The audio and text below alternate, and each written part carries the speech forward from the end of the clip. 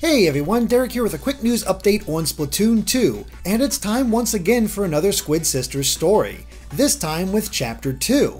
So let's see what happened as the Squid Sisters grew apart because of their busy schedules and individual fame. Marie was home alone, she'd gotten a day off, but with the theater rehearsal starting up next month, she knew life would be returning quickly to its frantic pace.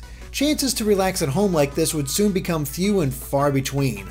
Knowing work would keep Callie out late, Marie busied herself with the chores that always seemed to pile up and waited for her friend to return home.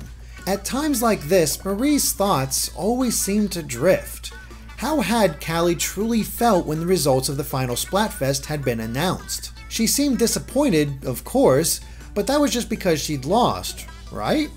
Or was she actually jealous of my rising popularity? Could she still be holding it against me after all this time? Just listen to yourself, Marie. You're overthinking this. You know Callie would never feel that way.